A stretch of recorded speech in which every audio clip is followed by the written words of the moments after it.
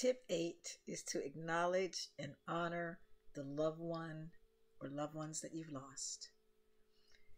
It can be helpful to participate in holiday rituals in memory of someone you've lost, especially if it relates directly to their interests.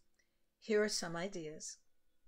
Light candles, talk, write about, or post on social media about the person, donate children's toys or books, dedicate a prayer or religious service to the loved one's memory, such as a Catholic Mass or Jewish Kaddish.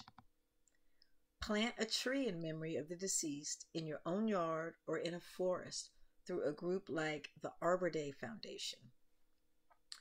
Make a card or write a holiday letter with the person's picture. Place the deceased photo or a significant item of theirs on your Christmas tree or among your holiday decorations.